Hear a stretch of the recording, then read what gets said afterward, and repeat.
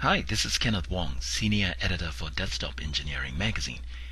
In covering software vendors' efforts to expand the use of simulation, I lately come across a promising approach, something I call appification. In other words, delivering simulation not as a general-purpose software program, but as an app designed for a specific purpose and a lot simpler and easier to deploy and use by a much wider range of designers and engineers.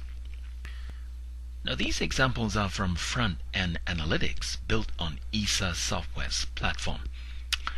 The first is a ball bearing configurator and analysis app. You'll notice the guided workflow that takes you from step one to the next with prompts in each step to enter a numeric value or choose a parameter.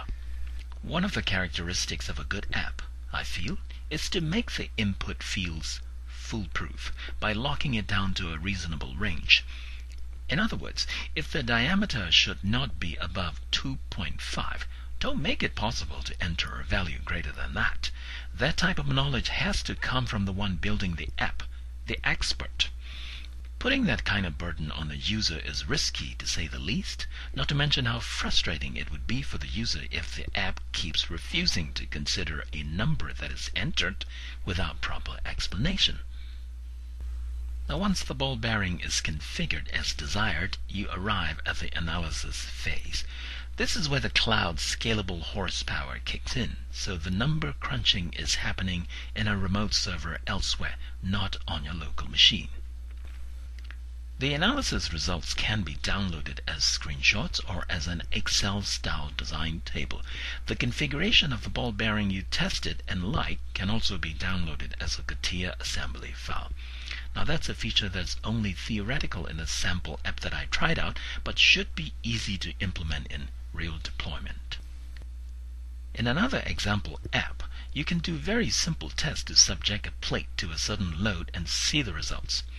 Now, this app too has narrowed the input fields to what the app builder or the expert feels is reasonable choices for materials and parameters.